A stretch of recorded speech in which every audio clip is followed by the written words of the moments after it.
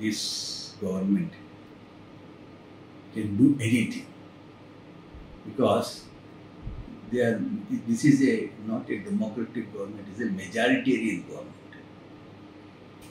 And Dr. B.R. Ambedkar has warned as early as 1930, when he addressed the Roundtable Conference, that such a thing will happen.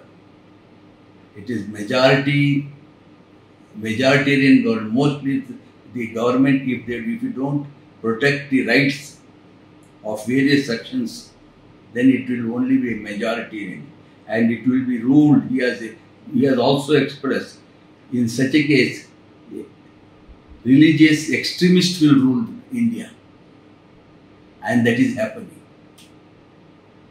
And what Dr. Ambedkar has warned, which is fine true, he has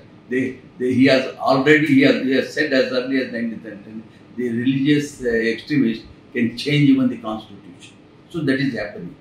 He has predicted this in 1930, and he was for all the protection. So now, if they have majority, a majoritarian government can do, but there is people courts also, and they are almost the Prime Minister's disturbed. It looks, because he wants to change this, he wants to change that, he wants to change everything in the country, which no Prime Minister has done so far. No political party has respected the constitution.